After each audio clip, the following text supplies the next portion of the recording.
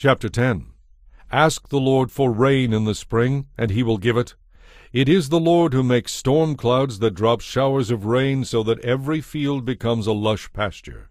Household gods give false advice, fortune-tellers predict only lies, and interpreters of dreams pronounce comfortless falsehoods. So my people are wandering like lost sheep, without a shepherd to protect and guide them. My anger burns against your shepherds, and I will punish these leaders, for the Lord Almighty has arrived to look after his flock of Judah. He will make them strong and glorious like a proud war-horse in battle. From Judah will come the cornerstone, the tent peg, the battle bow, and all the rulers. They will be like mighty warriors in battle, trampling their enemies in the mud under their feet. Since the Lord is with them as they fight, they will overthrow even the horsemen of the enemy. I will strengthen Judah and save Israel. I will re-establish them because I love them.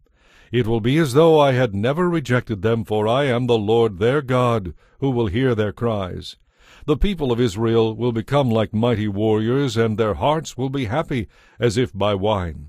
Their children too will see it all and be glad. Their hearts will rejoice in the Lord. When I whistle to them, they will come running, for I have redeemed them.